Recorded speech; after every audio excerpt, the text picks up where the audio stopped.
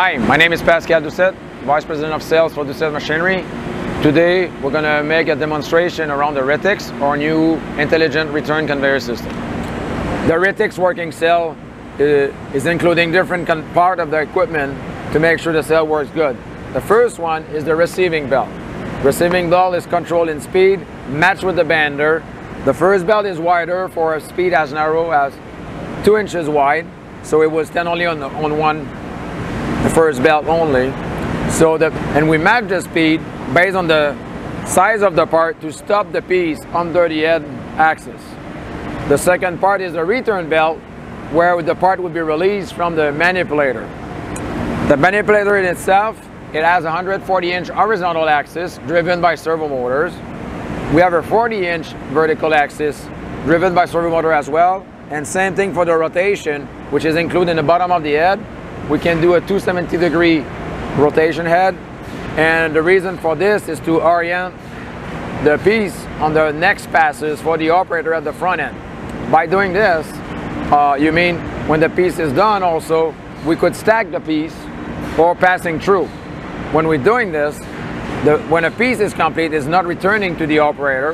And by not returning, means the operator can enter a new piece in, and it will be doing more piece at the end of the day. Another way to use the RETYX cell also would be to integrate part back to the cell.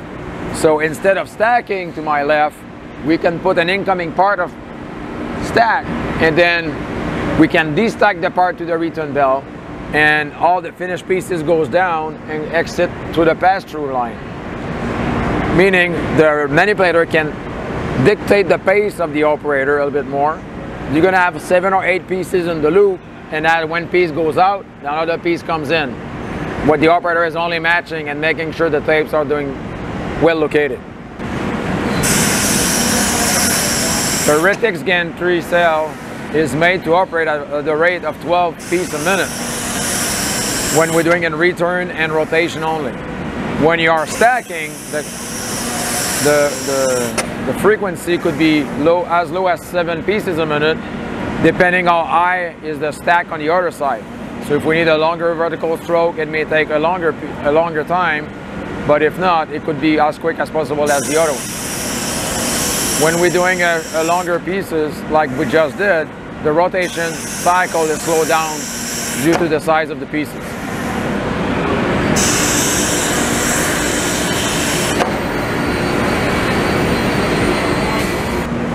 Here we are, the main operator console. We have on the left side, we have what the pattern will be for the RETYX as you're going through. On the right side, we have the different mode, like a batch mode or a unique piece mode.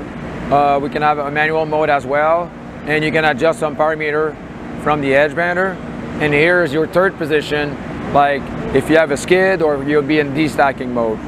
If I want to change my sequence, I can go to my program mode, and here, for example, I'm seeing that pass number 1, I'm going to do a 180, pass number 2, a 90, 180 again, and then send it to stacking.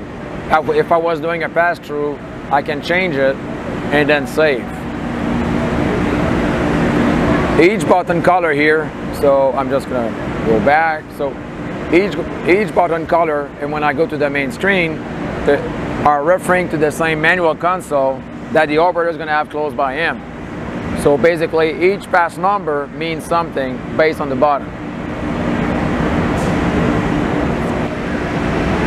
Still at the loading position on the RETYX, what is important for the RETYX is to estimate roughly the piece dimension. Why we need the piece dimension is because the head's going to locate roughly over the center of the piece before doing the operation.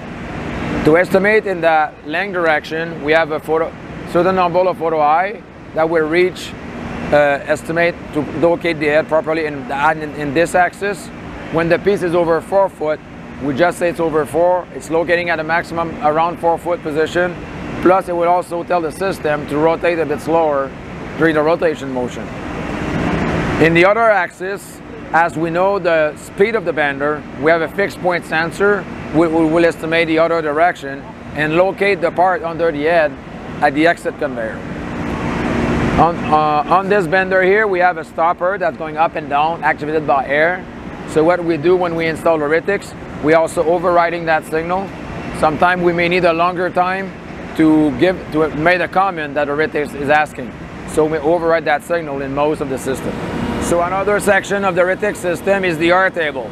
So coming out from the belt, we receive the part on an air table.